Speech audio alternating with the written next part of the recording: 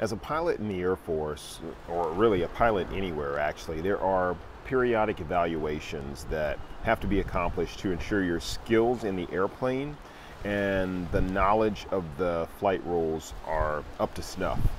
If you've ever flown in an airplane, then I'm sure you would agree that it's important to make sure that those who are actually flying know what they're doing.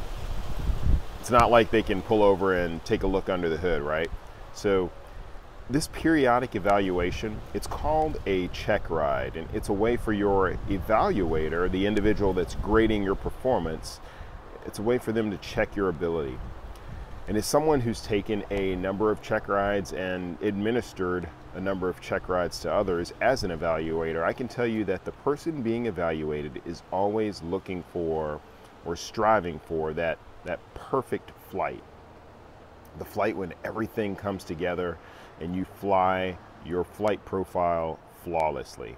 But I'll also tell you that that seldom happens, at least for me.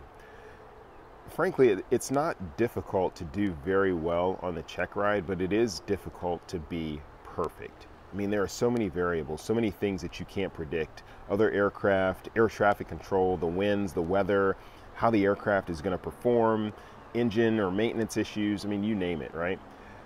But here's what I know, again, as both a student and a grader, and that is that when that minor misstep or mistake occurs in flight, the number one quality, the number one characteristic that you can demonstrate as a pilot in that case is to move on quickly.